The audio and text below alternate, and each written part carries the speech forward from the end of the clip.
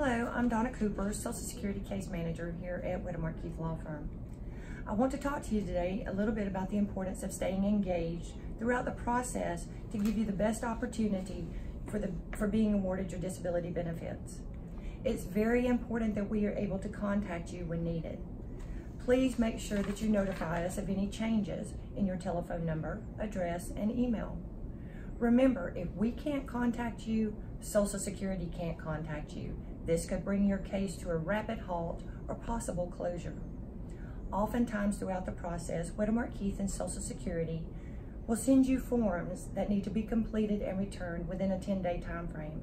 Don't wait. Complete and return these forms. This is an urgent matter to keep your case on track. I wanted to give you a brief summary of the process and why being able to contact you is so important. In the first, you will start out with the intake specialist here at Wettermark Keith, signing forms, discussing your case on the phone, and allowing us to represent you. Then you will receive a call from your case manager. Your case manager is your point of contact here at Wettermark Keith. Your case manager will discuss your case and discuss moving forward, what you can expect moving forward. An initial packet will be mailed to you from Wettermark Keith. After you get that packet, you need to complete it and return it within at least 10 days. Your initial application specialist from Wettermark Keith will be calling you at a specific date and time that is noted in that initial packet that has been sent to you. That must be sent back and returned to our office so that we can then call you. All of this has to take place before we get you filed. Paperwork will be sent to you from the Social Security office. This must be signed and returned immediately.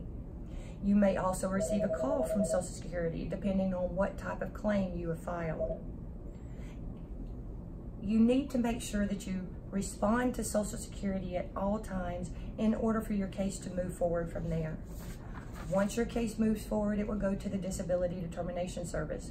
You will receive paperwork and oftentimes a phone call from your disability determination specialist.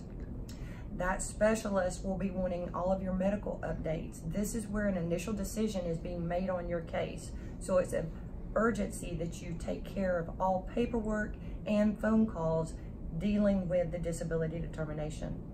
A decision will be made on your case, typically anywhere between 2 to 6 months.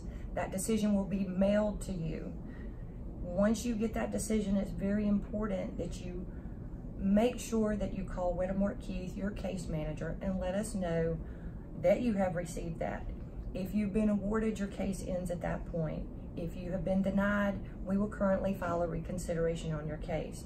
This is a very important time because this is a second opportunity for your case to be looked at before going to hearing.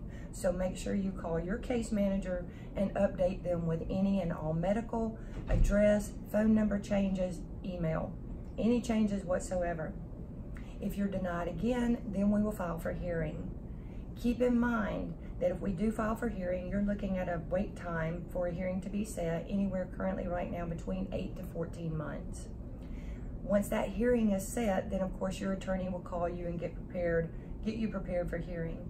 During that wait time though, you need to stay in contact with your case manager, updating them again on any changes in your address, phone, email, and medical updates. So in closing, you can see the importance of keeping us informed on the changes in your telephone, address, email, and medical updates. Remember, your case manager is here to help you through the process. So if you have any questions, please email or call. Thank you again for allowing Wettermark Keith to serve you, and thank you for your time today. A couple ways you can contact us is 1-800-309-0500 or wkfirm.com.